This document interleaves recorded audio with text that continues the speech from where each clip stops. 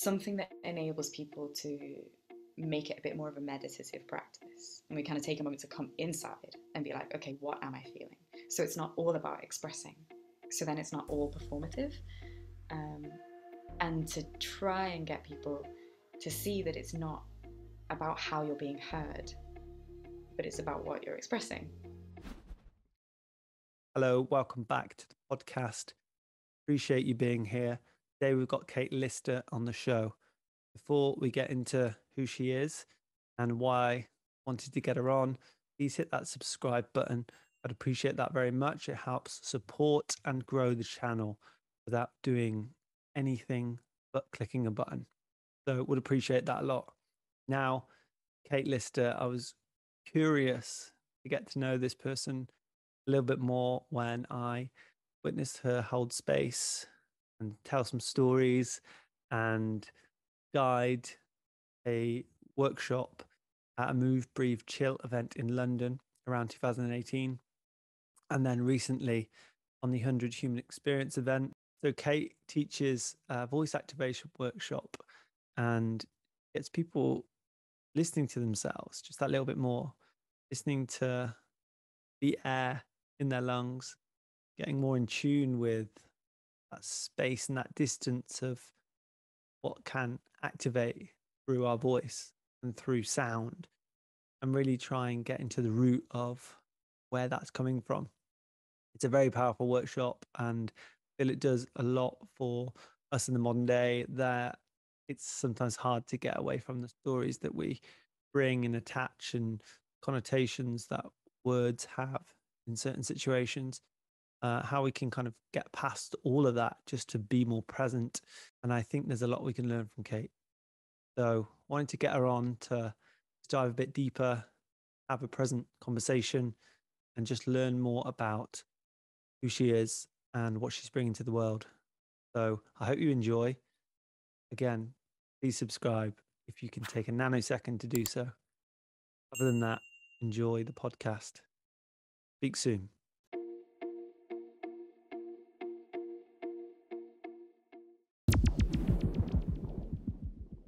And the way you live your life, seemingly, from my perspective, would be that you really try your hardest, which is hard at times, especially like a yoga as a yoga teacher.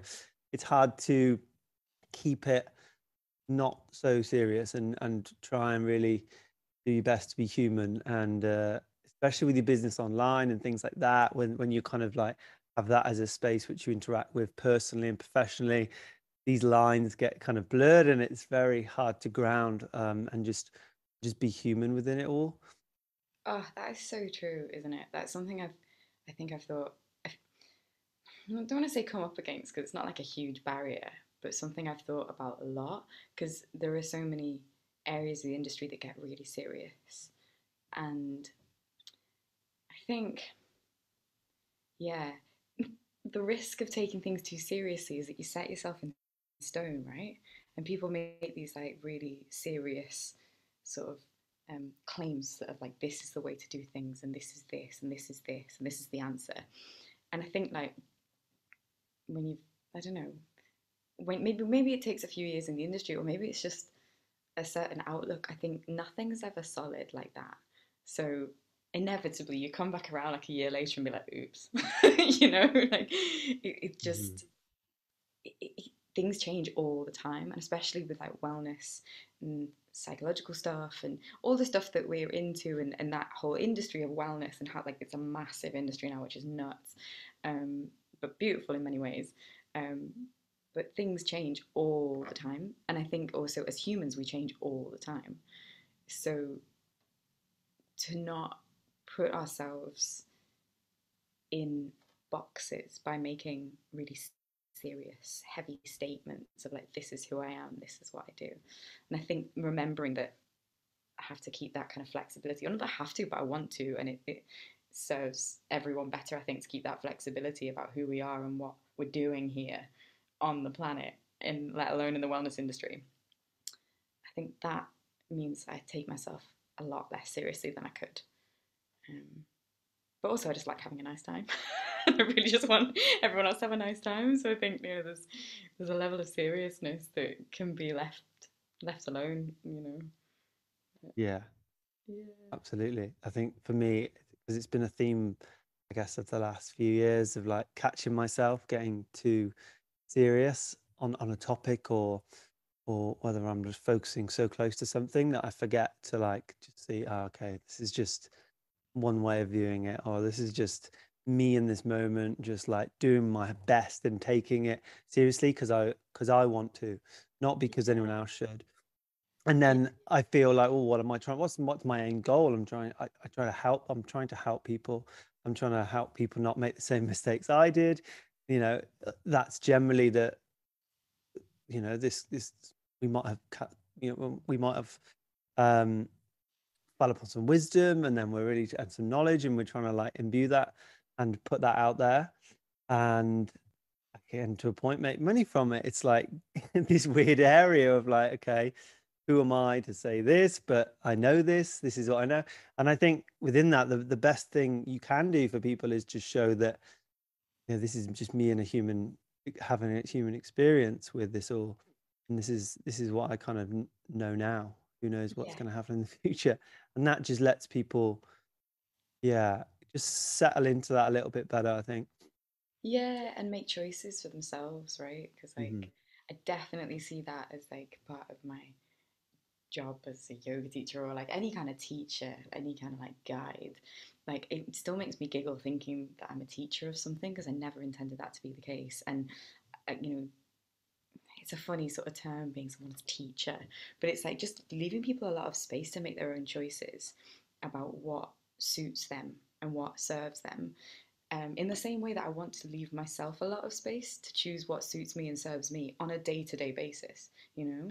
And I think when I was a teenager and in my early 20s, like I got into some real, like, sticky situations with myself of just trying to perfect everything and trying to find like the perfect formula, and it was really hard on my body and just really hard on myself generally for like, you know, not being able to find like this perfection, and then learning that it just totally doesn't exist and it's not meant to exist, and that we're not meant to find stability or like permanence in anything because that's just not life, right? Like there's no permanence and there's no stability. And we can create little structures that give us a sense of stability, like our daily routines or like our identities on a bigger scale, you know, and our relationships and our hobbies and our jobs. But it's like they change all the time, and they're going to change sometimes whether we like it or not.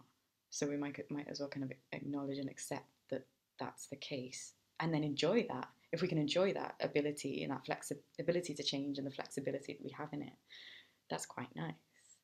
Um, Hmm. What yeah. do you think's taught you that more than anything, like the impermanence of things? Um, I think in on a sort of theoretical level, yoga, like a lot of the philosophies of yoga and the structures there, and then on a sort of personal level, like on a day to day level, working with my own body and my own voice in those practices, just realizing how much things shift over time and also how much things will shift day to day. And I think for me, that's why I love having those practices of yoga and singing, voice stuff, because it gives me something to kind of monitor, but or just to like observe, you know, that lovely word that we love to overuse, but the kind of just, yeah, just it gives me something to be like, oh, this changes all the time. And it's just like this reflective thing, like reflects the rest of life. And then, of course, like the pandemic was a huge one. Um, my job, you know, like I've always been freelance, I've always been like had that sort of up and down in my work of like things are never stable and steady, and that can be hard sometimes. Like I like to be in control. And so it's like acknowledging that and accepting that, and that's been a massive lesson of just go with the flow. Just like, you know, 1 month it's like this, the next month it's like this. It's just acknowledging that and sitting back. And then there are always those things that like floor you, like family illness or, you know, just friendships and relationships, that things that shift that you don't expect ever. And it's so humbling, I think, when those things happen, because you just think, oh, I've got that, at least I've got that bit under control. And then something comes along that's like, boom, actually, no.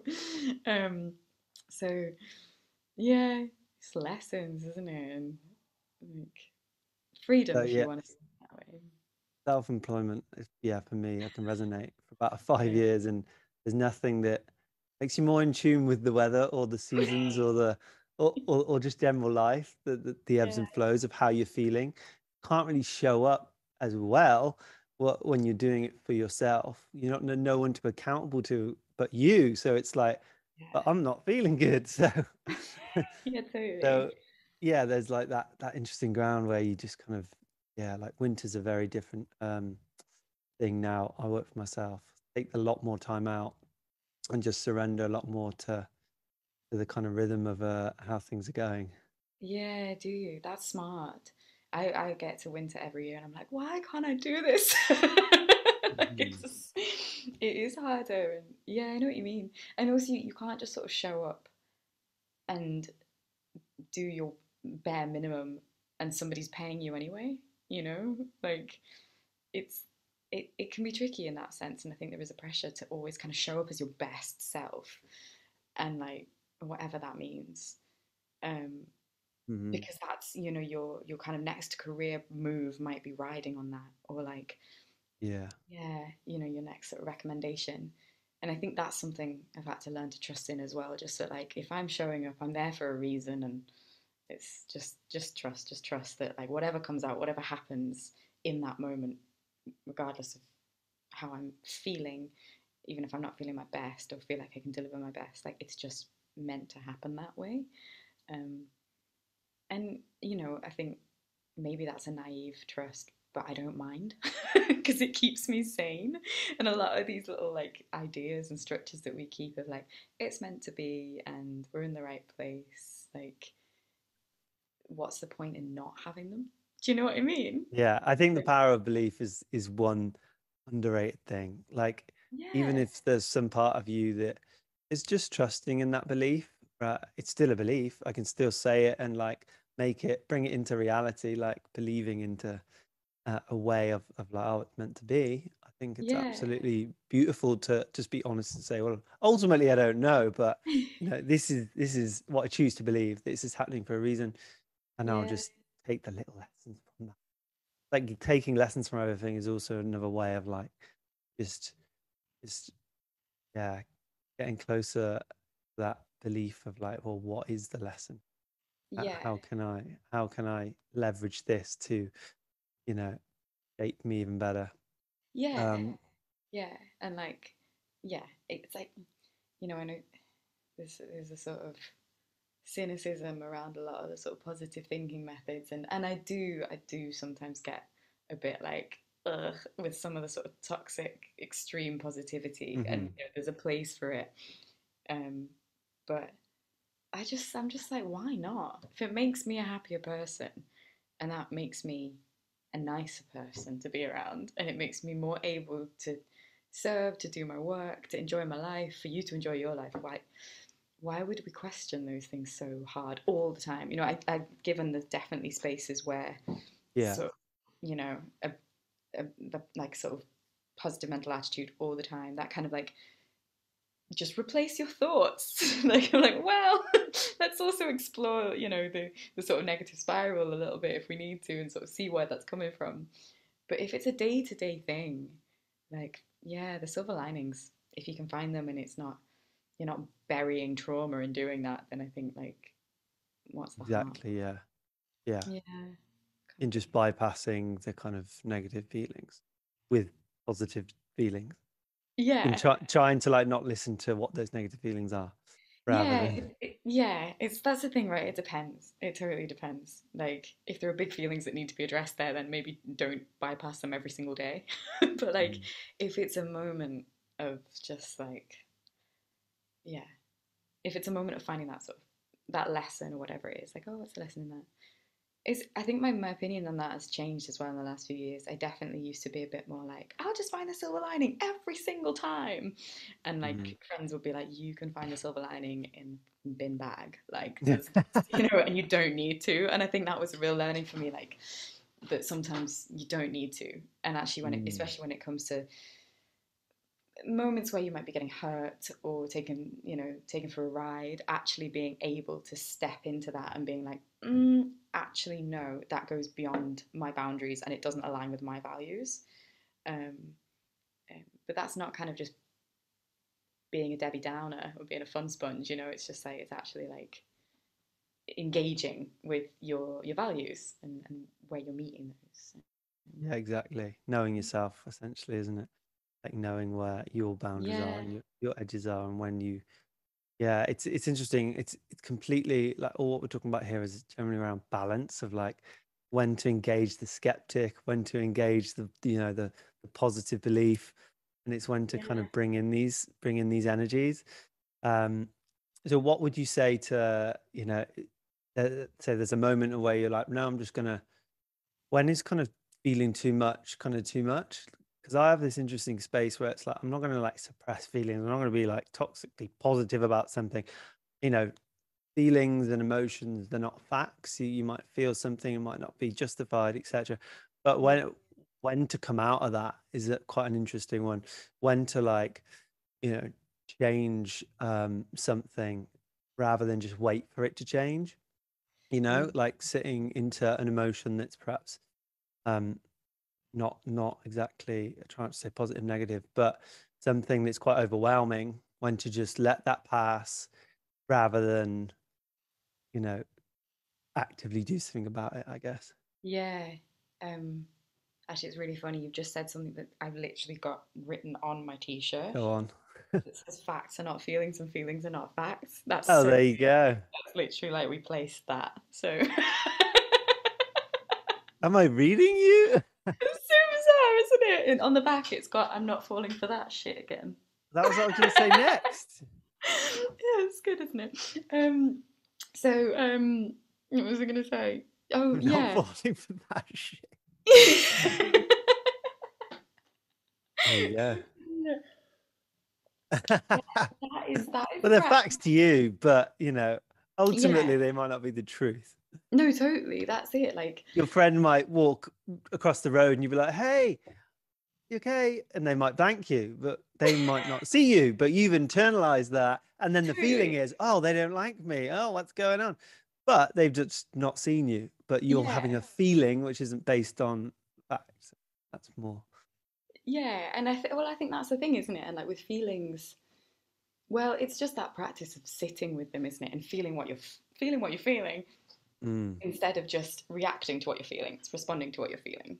Um, and that gets easier, doesn't it? Like the more we practice. And depending on how much sleep we've had, it's definitely And fine. food, yeah. Yeah, and food. Yeah, you're one of those for sure. I know that feeling.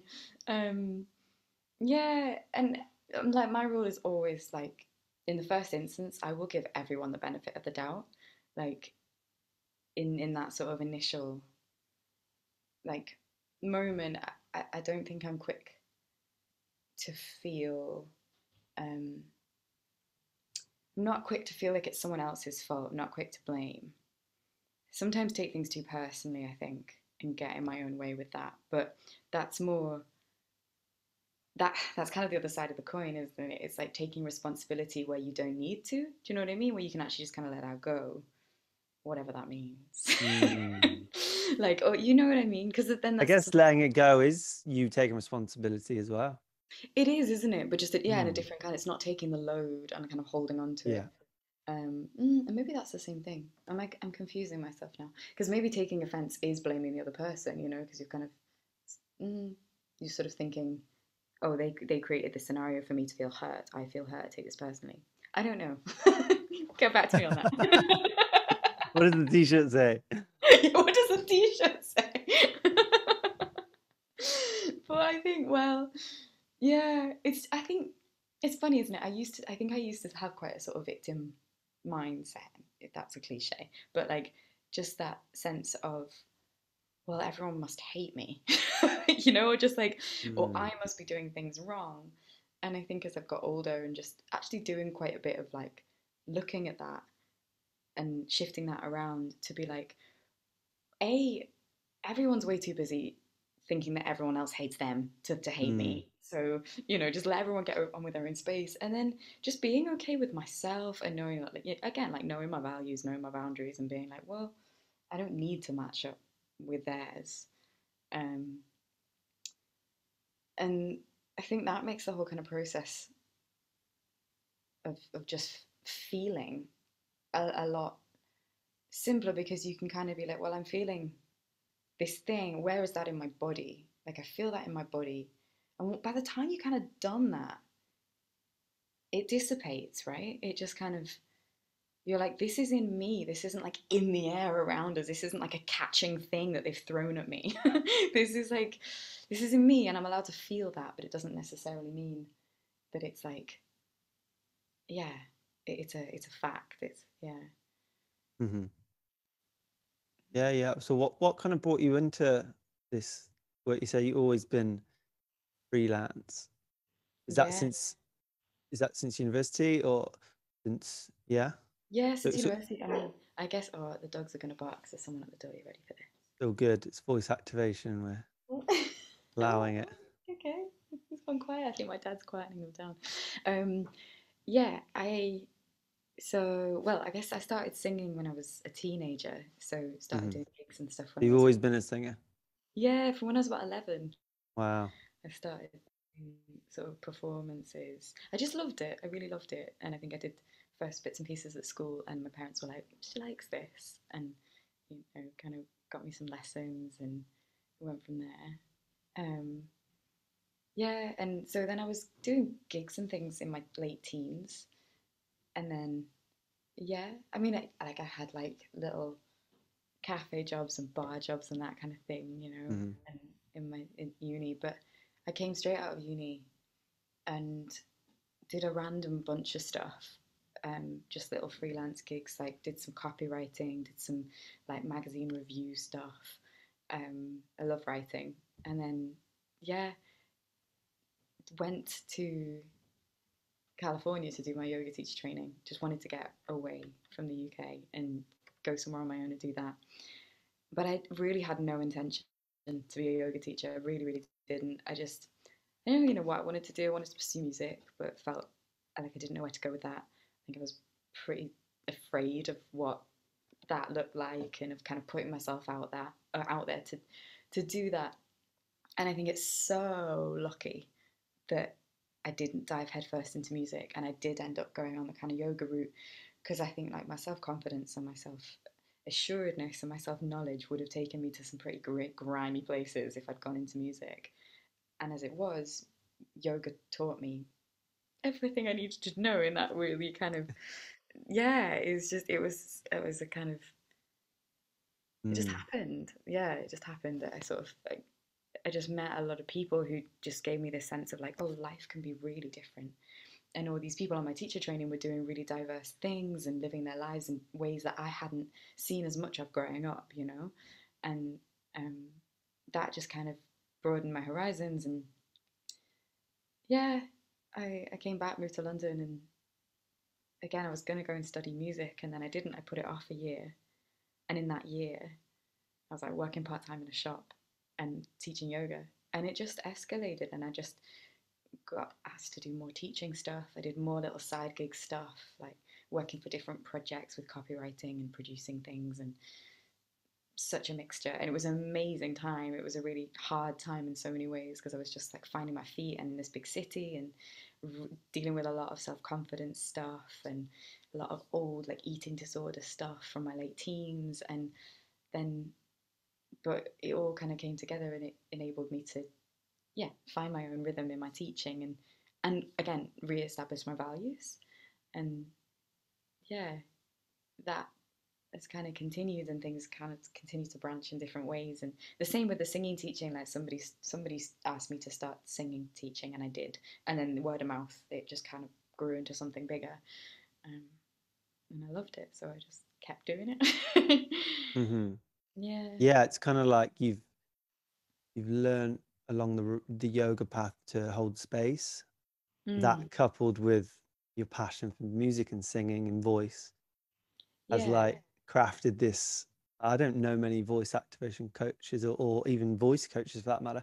Of course they exist, but like, you know, that combination of like, because yoga really it does it when you hold space in that capacity, it's like it's very it's a safe space. People really need to feel that, don't they, in a classroom, Yeah. you know, to be able That's to just express and just allow things to just unfold as they do. And it's all about that. It's all very much about, you know, and I'm sure you could talk about just allowing you to just be where you are right now, um, which cultivates a safe space. But then they need to really feel that from you.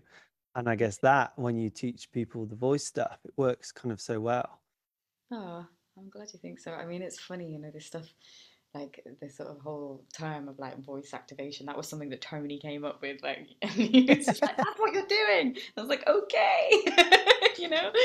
But I guess it's you sort of sometimes it takes other people to show you what you're worth. And Yeah, yeah. You have your own baggage to words, and when you're so close to something, it's hard to see it from another point of view.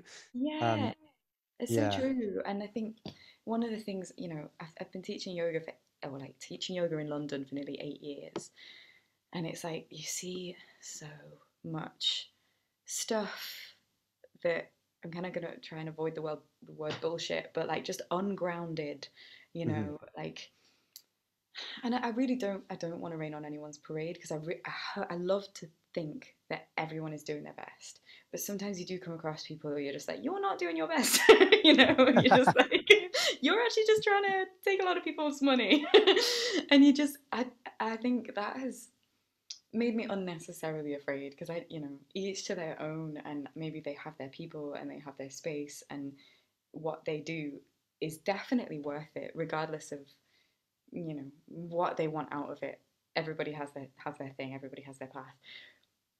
But there've been quite a few things that have scared me away from making too many claims. Like, I really always want to offer something that is of substance and that is authentic and real, and that feels like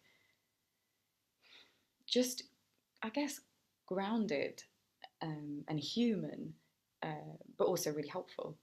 Um, and I do maybe I think it's easy to stop ourselves, isn't it? And to be like, well, I can't be that person that offers that.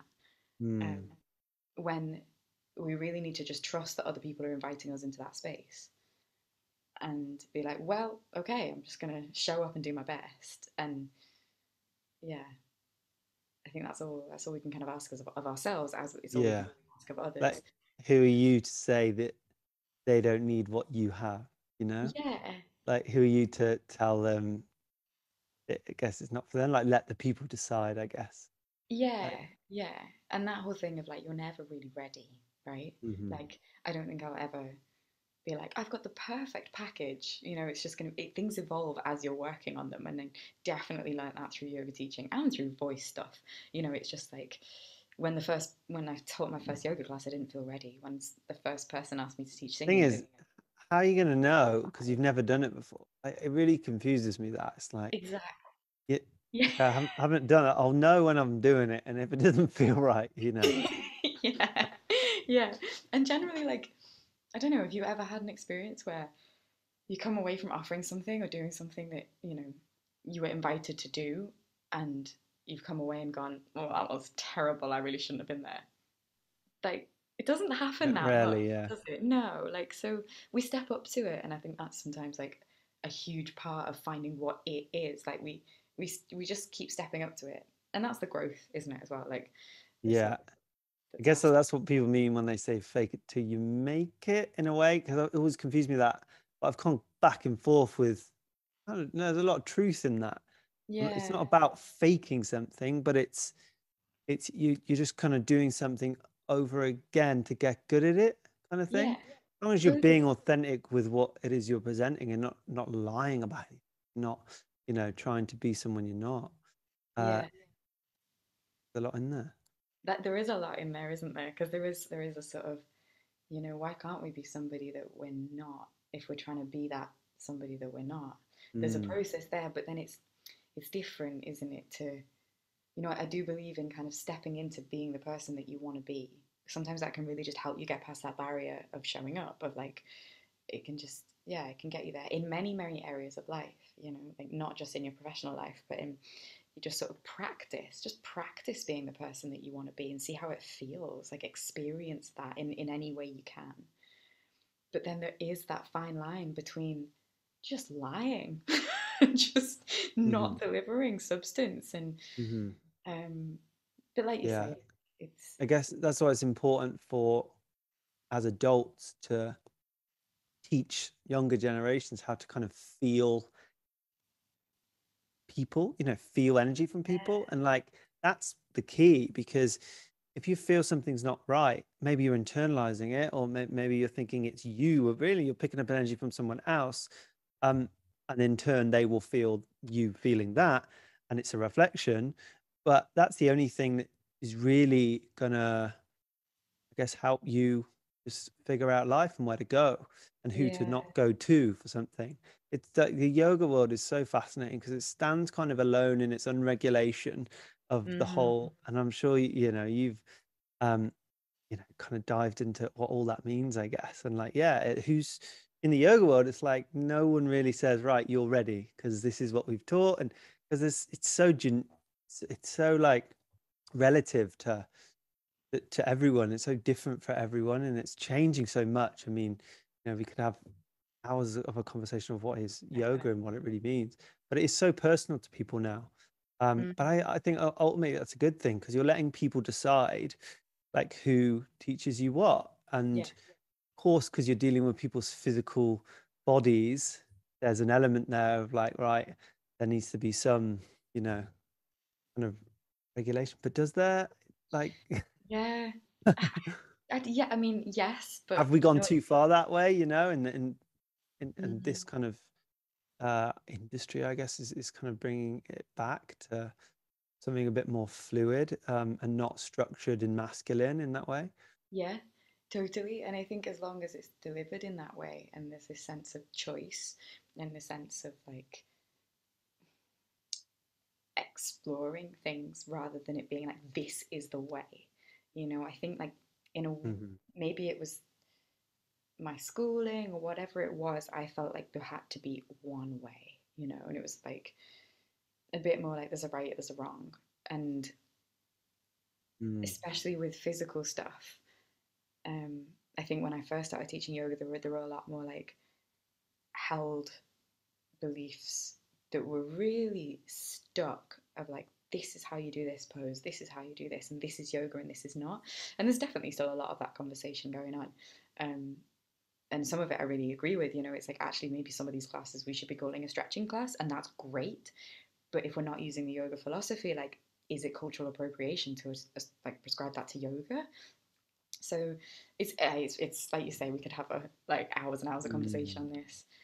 But ultimately, yeah, I think if people have choice and they're aware of choice, and then yeah, it does. It comes back to that thing, isn't it, of feeling it out, trying it out, keeping that openness, and knowing yourself, like knowing what you need, knowing what your values are. Because I Mm. think, in like you said, you know, there are maybe there are regulations in yoga around how people work with people's bodies, and I know on all of my trainings I've had anatomy training, but the tricky thing that's happening in the yoga world is that there's a lot of psychology, sort of, and like pop psychology. So it's, you know, one-liners that are kind of taken out of context. And it crosses over with the toxic positivity stuff as well. Um, and yoga teachers are acting like they're psychotherapists, or that they're, you know, trained in other areas that perhaps they need a bit more training in. And because when you're working with people's bodies, like, you could injure them. When you're working with people's minds, like, that's long-term damage that you don't want to do, you know, you don't want to like fuck with people's brains. So, but as a Yeah. teacher, like, you have that space. You totally do. You know, you get Mm. someone in a shavasana, you can whisper anything in their ear, and they're yours. Like, so, and it's no wonder, is it, that like these cults and these strange like Osho and Bikram, they come out of these sort of Mhm. yogic practices, and then surprise, surprise, they're actually a huge pervert, and they're, you know, subjecting everybody to awful things. It people are in a vulnerable space, and it's that same space of openness and vulnerability that can lead to a lot of enjoyment and a lot of freedom and a lot of choice, but it can also lead to a lot of manipulation, um, and like restriction as well. So that, I think, really needs regulating, like it really does. And I know a lot of brilliant yoga teachers who take a lot of care over that, but I've also seen and heard of quite a few that aren't. You know, we've all heard those stories, and you just hope that the people who are in the classes are not at their most vulnerable. But lots of people are when they come to yoga. Lots of people are seeking something and they need support. Um, but I don't know what the answer is to that, because who's to Mhm. say that any regulation around any of these kind of therapies and practices, what's right and what's wrong? That's such a Exactly. tricky Yeah. area, isn't it? There's a lot of other issues that come up with that, and I suppose enter the online world, and then you add another layer to all this. Nuts, isn't it? It's nuts. I found myself scrolling through something yesterday and I was just like, you know, when you go down one of those rabbit holes where you just end up on somebody in Midwest America doing something crazy to make money, and you just think, wow. Like, I Yeah. worry about my choices. And like, I'm playing things pretty safe. Like, there are so many ways to live life, you know? It's, it's Yeah. baffling. It's brilliant. It's nuts. Yeah. Yeah. Yeah. It's on that though. You do, because you have to check in with like, oh God, I'm being very harsh on myself, because Yeah. you're trying to like walk that line and really check in with like, what am I going too far over this direction or this direction? And then, yeah, you pop up something on Instagram and you're just like, wow, okay. And they've just got millions of views. Yeah. Wow, this is And interesting. probably millions of pounds from some sponsor, and like, you know, you're just like, Yeah. oh. How many brains is that, like, you know, penetrated? Yeah, It's totally, totally. crazy. And like, yeah, I'm just sitting here worrying about the distribution of wealth and whether I should put out that newsletter. You know, it's just like, Yeah, contemplating a post. so that is, and that is definitely something I'm trying to like get over myself a bit more. You know, Mhm. um, yeah, it's tricky Mm. though, because going like, when you think of everything else we've just spoken about, like how you want to put out things that are authentic, and um, I mean, authentic's a really varied one, isn't it? Because authentic to who? But you want to put out something that feels like it's of substance. I guess that's what you always come back to. It's like we can't attach too much to anything, because there are so many ways to live life and there are so many different values that you can have. And it's a tricky one when you see that somebody's values are so opposite to your own, Mm. particularly when they're running your country. But like, you know what I mean? It's just, it's how do we be okay with that? Like, Yeah, I think yeah. it's more than values, because I guess values change over time, but then like Mm, morals and virtues is something that's so fascinating, because they're the things that are guiding everything, really. Someone's morals, what's it moral to do and what's not. And yeah, it can vary so much mm, person to person. yeah. Um, mhm. Yes. But I want to touch upon the voice stuff, because I think I'd love to give people like a flavor of a workshop or something, because obviously last time we were together I was talking to a tree. I didn't actually tell you what happened. I was actually had an argument with a tree, Really? um using new language, Yeah. as you guided us to do. And yeah, it was interesting. So this was my experience, and then we can get people's ears, and then you can talk all about the kind of voice stuff, Yeah. um and why it is so potent. And I'd also like to tap into any kind of workshops that you've done where, what's the most unexpected thing that's happened um, within a workshop? Because I just think that the playing field is so large. Like, people can go in so many directions, because you allow for that and you allow that space to just, I'd love to know if there's anything that you just never expected to happen. But my experience with the tree, so I went off to find a tree and to communicate with it with language that I've never heard of, or using my voice in a very different way. And I was kind of sizing trees up using some sort of like vocal. I was trying to communicate how high each tree was using my voice, um, which was really interesting to get my head around how I was even doing that, if it was even possible. Um, but I was just playing with it, and then I think I got what I needed. This kind of moment of just like an outburst of energy. I got like a droplet, whether it was sap. I don't think so. I think it was water from a leaf. Dropped to my eye, which I interpreted as the tree was spitting on me, and then I ended up pushing the tree. Nothing too crazy, and then getting into this really like quite intense argument with it.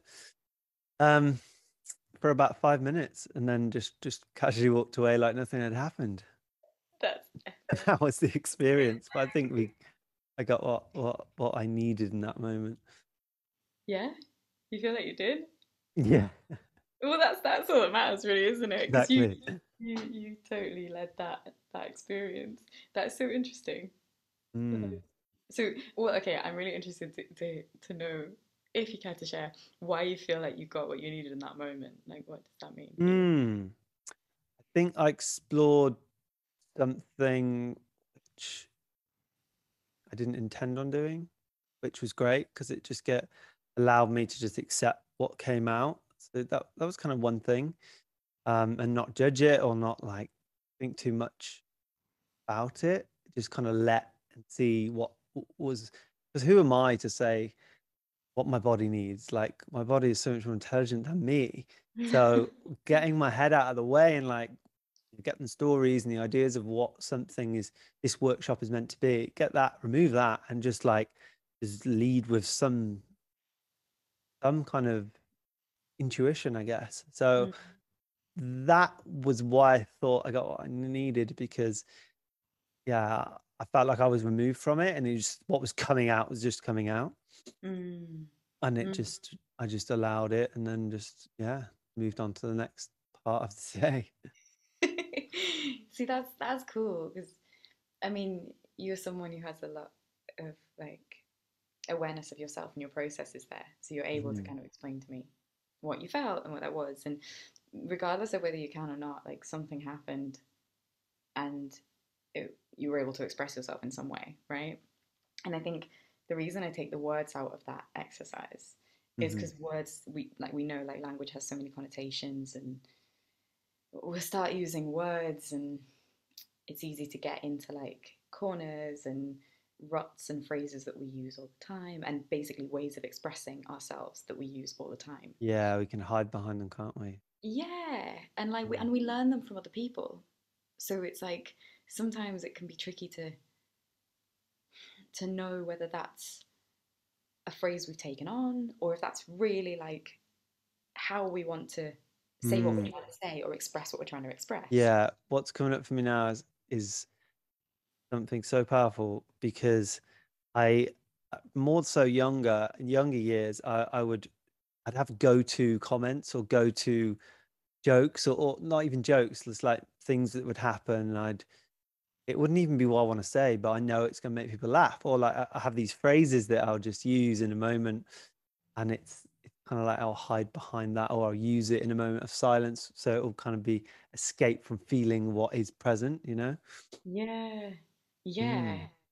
Yeah, that's it, isn't it? And in some ways, like we'll do that a bit every day anyway, because we talk a lot and we communicate, in some days we have to communicate a lot and if it's the brain is inevitably going to have pathways and passageways of like phrases and speech that comes easier than other bits. So it's faster, it's more efficient to use those phrases that we're used to using. But like you say, like we can hide behind them, and not just from other people, but from ourselves, because we just get used to using these words. That'll do, you know. And so we take the words out to explore making sound that reflects the sensations that we're feeling, right? And that, it's really funny trying to explain this through words. I always find this because, you know, I'm inevitably doing exactly what I'm just saying. Like certain phrases want to come out and I'm like, stay there. um, it's, it gives us this sort of 2 point thing of it makes us stop and go, okay, what am I actually feeling then? Like, if I were to take away the phrases that I know, I can't express this with words. So, what am I feeling? And then I think there's this beautiful power in making things a noise and a sound because it's putting it out into the world. Um, it's easy to write things down. I think it's easier to write things down. I think it's probably easiest just to think them. And then it's like the next stage is maybe like writing things down. But saying it out loud is a different process. And I think whether or not that's with another person and to another person, just making sound in the world is a really interesting process. I say interesting because it's really complicated and there's a lot more there than I understand or am any expert of. But it's just from my experience, from my own personal experience of making sound in loads of different scenarios as a kind of performing singer, and just for myself and in communication and as a space holder, if you like. There are just many ways in which it makes us connect with ourselves, um, on a kind of deeper level. Um, and then finding those particular sounds that express what we're trying to express. I think there's a beautiful connection between feeling those vibrations and feeling that like production of sound, feeling the muscles in our body, the air that we take in, and using those to form an expression that we maybe haven't used before. Um, Hence the find a different language or find sounds that aren't words that you know already. Um, it's just a practice of self discovery, and also slightly sort of meditative because you have to go through that process of finding what you're really feeling. But it's also ridiculous, and that's what I love about it because it undercuts that whole taking yourself seriously thing, which can get so far in the way of people just expressing themselves because we think like, oh, I can't put that out in the world, you know, like it's just, you know, what does that say about me? And it's this thing of we get stuck in our identities and we get stuck in that sense of having everything to be really serious. And so if we're talking complete like gobbledygook to a tree, it's like, well, this is ridiculous, so I might as well. Um, so that's the kind of thinking behind it. And Mm. it came quite organically actually on a workshop. And this goes all the way back to what we were saying. Sometimes you have to just be in a situation for things to happen and things to evolve, right? And I was in a group, a smaller group of retreat people, and I just noticed things were getting a bit heavy in the room. And it was a particularly like emotional day for a lot of people who were on a retreat. It was that sort of middle of the retreat week that people, you know, stuff starting to come up as people relax and get into their practices, and it was stopping people making noise, and it was stopping people um, kind of exploring a new story, if you like. I think people were getting caught up in their stories about what they were feeling. And we'd been doing quite a bit of journaling and a lot of yoga and a lot of kind of deep chats. And I just sort of suddenly was like, right, everyone turn to face the trees. And instead of talking to each other, we're just going to talk to the trees. And then it was like, okay, how can I get rid of this barrier of people being aware that the person next to them might hear them? It's like, okay, well, we're going to not use the English language or any language you know? And it's just like working with kids when it's like that. It's just like, you can Yeah. see what people are thinking and you can see them kind of start to shut down. And you're like, right, okay, how do we just make this ridiculous and free it up? Um, so that's kind of where that came from. Um, yeah. Did that answer your question? Yeah, yeah. I mean, it's beautiful how that evolved. I can Mm. just picture it like people just being very aware of the neighbor or perhaps trying to not letting themselves completely go. Yeah. And what do you kind of notice in the workshops? Do you notice people holding a lot back, and what makes them, what allows them to let go and just be a bit more present, or not care as much of how they sound. Yeah, that's really interesting because I think we have these ways that we have settled into of what it means to make sound, right? And it's either performative, and kind of like you were saying before, you had certain phrases that you knew would make people laugh. And it's interesting to see, like, you can get a group of adults that start behaving a little like kids, and they're kind of like, like trying to impress each other. Mm. And it's really cute because you see this kind of inner child thing working where Oh, everyone's you just want to be loved. yeah, exactly right. You just want everyone here to like you. And also, and then that thing that is an interesting thing, and I wonder whether I mean, it's age old, but it's also probably got a bit to do with like our presence online and our kind of this way that we have lives now that are way more visible in terms what I mean by that is like, loads more people. If we're online, loads more people can see what we're saying and what we're writing and what we're doing. So we feel a lot more visible. And that either goes one way in that we feel a lot more kind of confident in that, but we can also feel a lot more like, oh God, I've got to show up as something in particular. And our words have more worth in a sense, they have more weight. And I think it's interesting to see as people get older, and like working with kids, they will say whatever they want.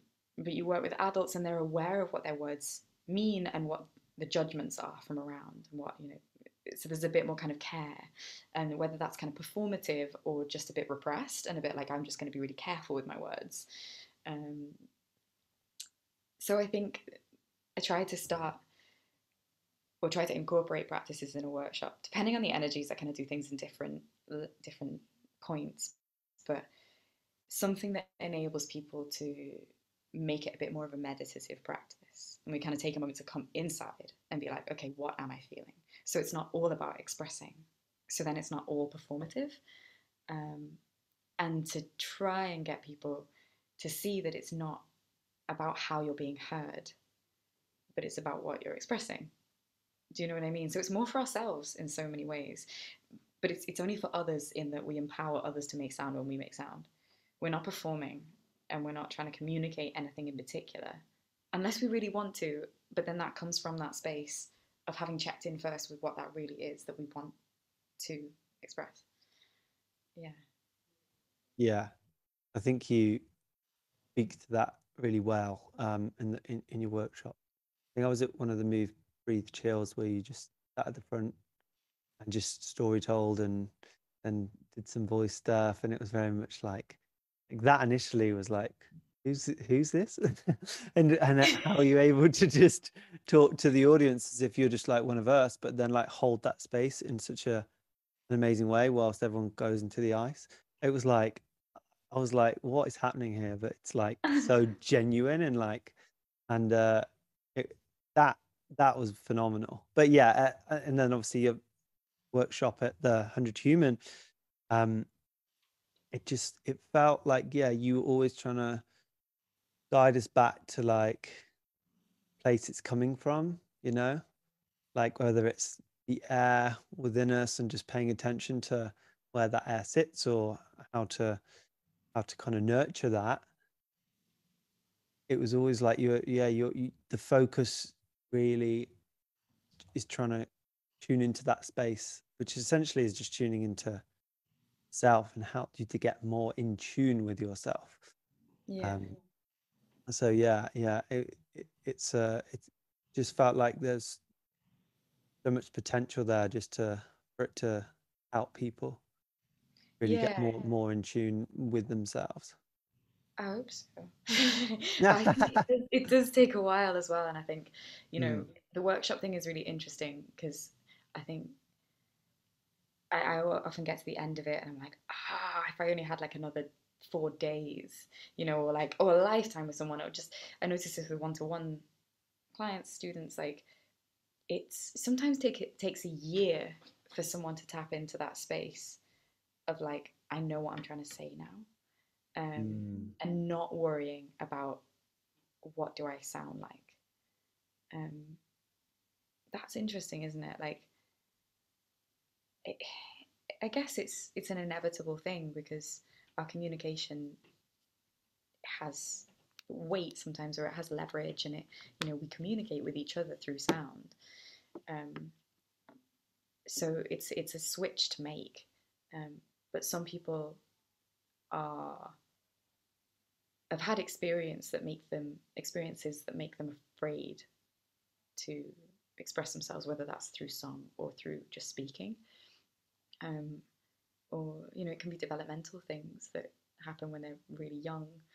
Um, it's just or just experiences where somebody's told them to shut up, and someone's or told them that they have no right to speak, and in one Mm. way or another, um, or they've been listened to too much. That's really interesting when people are really used to being listened to. So maybe they're performers, or they do a lot of public speaking in their work, and they're used to everybody being very attentive to what they say, so they feel they have to create a certain experience or provide a certain thing. Um, it's really, really Mhm. interesting to see how that evolves, um, to kind of shift that to a more like internal dialogue first. Do you know what I mean? Mm-hmm. Yeah, it's kind of dark side of that.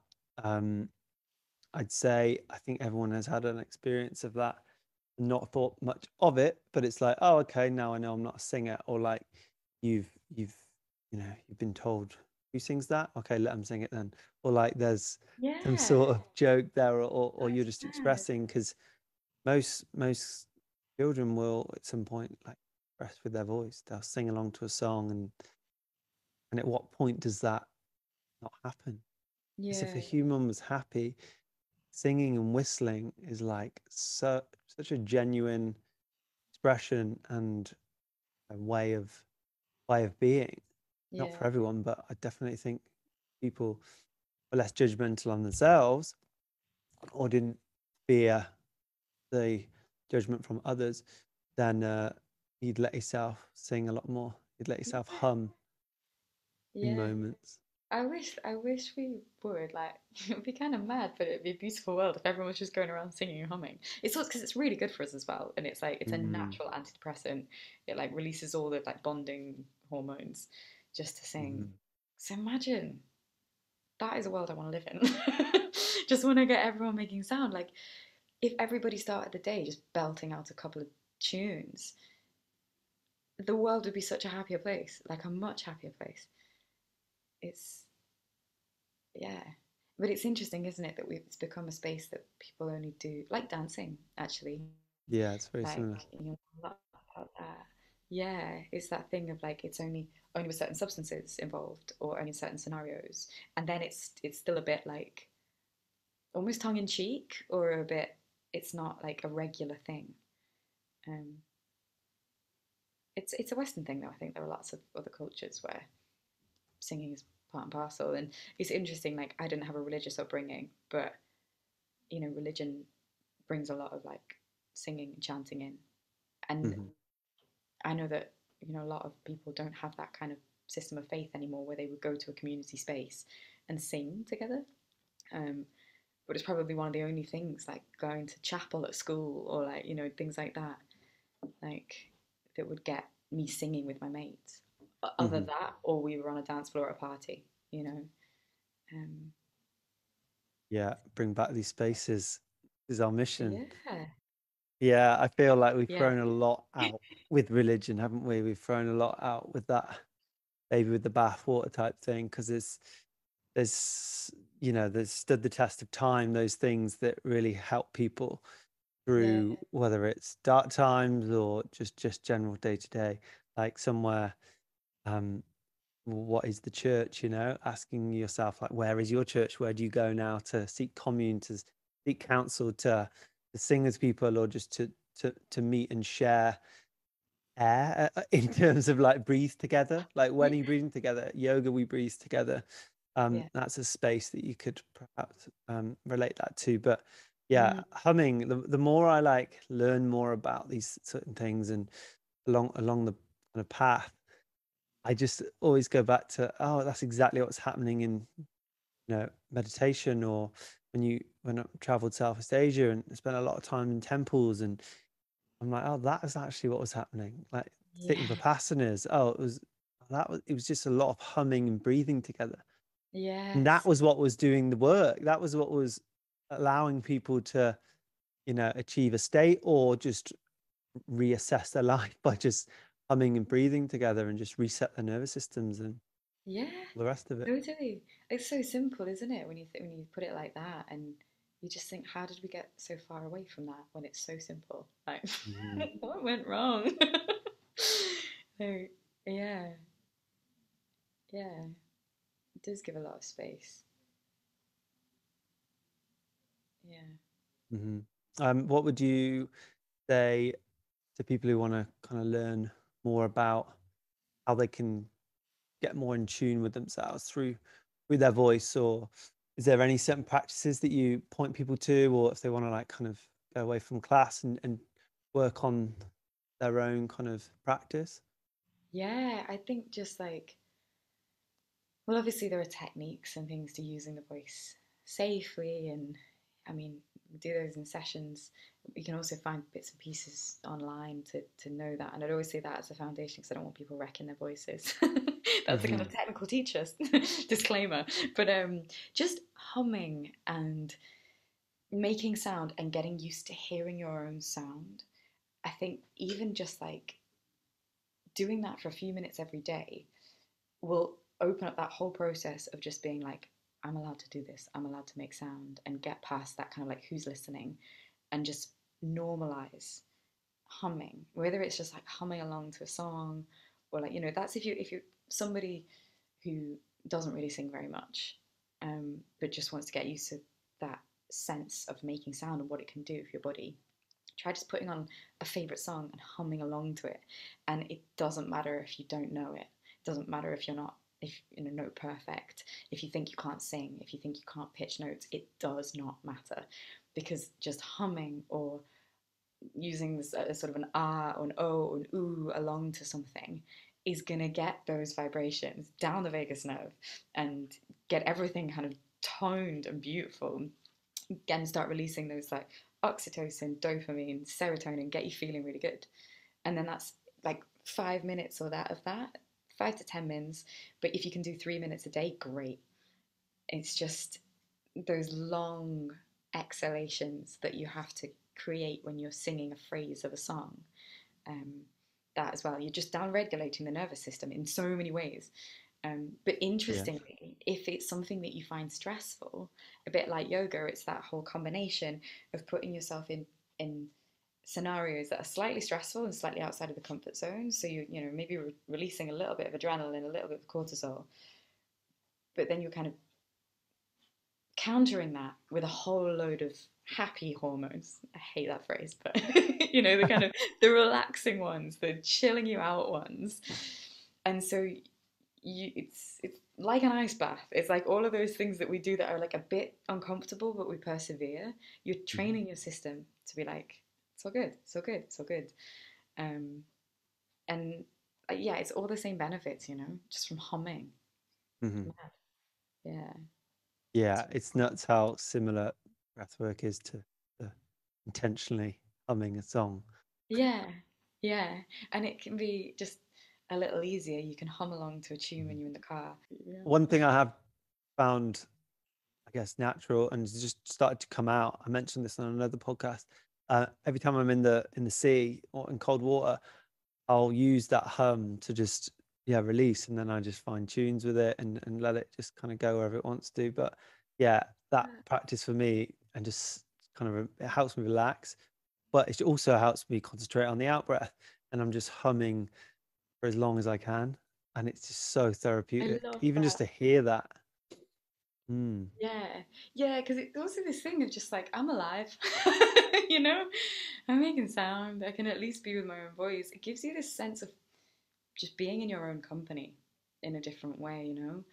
And I think also for people who find it hard to connect to the breath, I know some people, I found this in yoga and with singing stuff, they find it uncomfortable to monitor the breath and to be aware of the breath. Um, Sound in a like of course uses the breath, but it's something different to monitor. and it can feel slightly external. It can feel slightly sort of separate from having to like monitor your body.